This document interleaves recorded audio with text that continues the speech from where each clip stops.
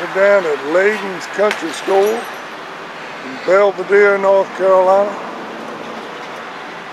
looking for Tom Thumb. There's Elizabeth on the porch.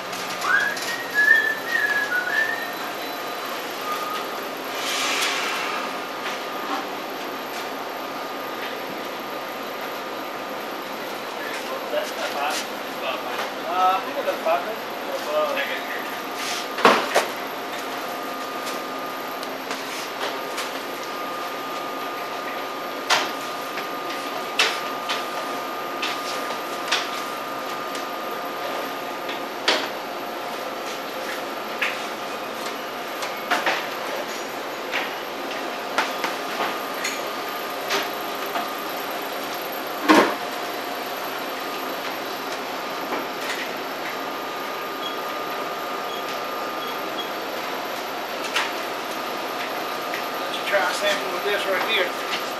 Good old-fashioned hoop cheese. Oh yeah.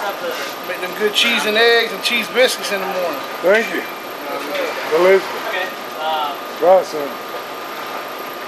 And what's your name? Charlie. My father's the one who owns it. My grandfather's the one who started it back in 1948. Oh, yeah. So my dad took it over in the 80s. I'll be third generation to keep it going. Still do everything the old-fashioned way. It's a beautiful place. Nothing's pre-cut until you ask for it. We still smoke and cure all our own meat. Make all our sausage fresh every day. Keeps us plenty busy.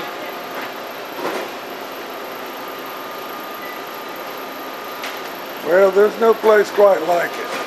There's not many of us little stores like this around anymore. A lot of places like this are closed up. Now that cheese, we get that shipped to us in them wooden crates all the way from Wisconsin. And then we stack it up and we'll age it ourselves from mild, medium to sharp, extra sharp. How much do you sell a week? We probably go through probably 10, 12 whole cheeses a week. So 3 or 4 a day.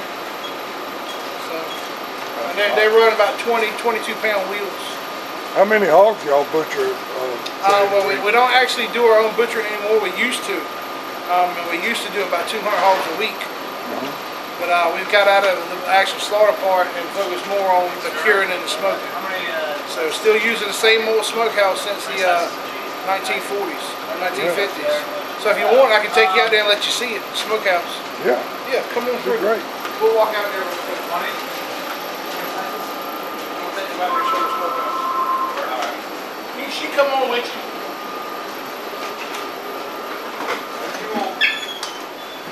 Take it away. Yeah, can you do that or? Okay. My grandparents actually used to live right here at this old big house here. That's where my dad and all his brothers and sisters grew up.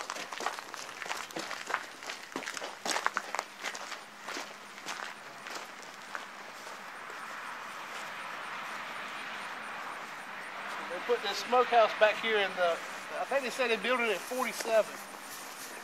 And he opened up the business in 48.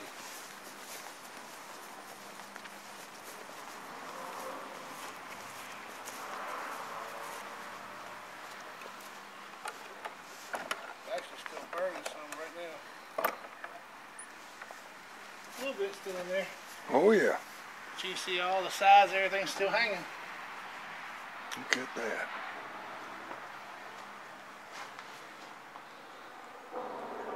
A lot of people do now what they call cold smoke. Like a lot of these big companies, it's not really a smoking. It's more like liquid smoke for flavor and not true like oak hickory smoking. You got that big pot.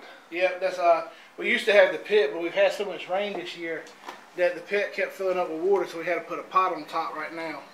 But most of the time we're in that pit smoking. What do you use? What type of wood do you use? Mostly hardwoods, oak, hickory. Really, we like to get a hold of persimmon if we can. Just not a lot of persimmon trees around no more. Right. So every now and then somebody will cut down a pecan tree or something. We'll use some of that. That helps put good color on it. So, Well, that's great. yep, so we still do it the old way. Yeah, this is certainly dying out. Yeah, not a lot of people do it anymore. And there's just so much work involved in it. Right. Because to take a fresh ham from fresh to smoke takes about 3 or 4 months. Right. About 8 weeks of salt, a week of drying, and then a week of smoking. So you're looking at right at 10 weeks. So it takes a while. What about your sausage? How long is that? Now we make that fresh every day. Probably about 200-300 pounds a day we'll make fresh. And we use the old plantation seasoning. Still use a lot of extra sage put in it, a little bit of red pepper. So, but yeah, we still use the 80-20 trimming. So, and that's made all day long. So. But you have a dry smoked sausage? Yeah, we have a dry smoke. We actually make 11 different sausages. Okay. We have our regular mild and hot. And then we have our hot and dry, which is an air dry sausage. Then the smoked sausage, which I gave you. And then we have an apple sausage, which is made with Granny Smith apples, apple pie spice, brown sugar. And then when we mix it with apple cider right before we stuff it. And it's a really good, like sweet. It's really big in the holiday time when people are doing stuffing and stuff like that. That's really big then. We do an all beef sausage, an all turkey sausage, an Italian sausage, and then those who are brave enough, we do a ghost pepper and cheese sausage. And that's on a different level of heat. Right. So, but all of them sell real well. So Well, plus we great. do the Dan Doodles as well. How long do you smoke those? Dan Doodles? Yeah. They usually get about 5-6 hours of smoke. That's all it takes for them. Okay. And then they ferment, or you leave them? They'll usually dry about 2 weeks before we'll smoke them. Let them cure out to where they start to create that hardness on the outside. Right. So when you smoke them, you're not actually cooking them. Right. So you're just putting in flavor. Okay. But yeah, so it takes usually about 3 weeks to get a Dan Doodle ready. Okay. So, or Tom Thumb. There's so many old names for all the old meat. You get people call side meat bacon, midland, streak of lean, streak of fat. I mean, everybody's got a different name for it. Right. Same thing with the Dan Doodles, Tom Thumb, Hacky Back. Yeah. So, pretty. Well, that's great. We really appreciate you taking the time. Yeah,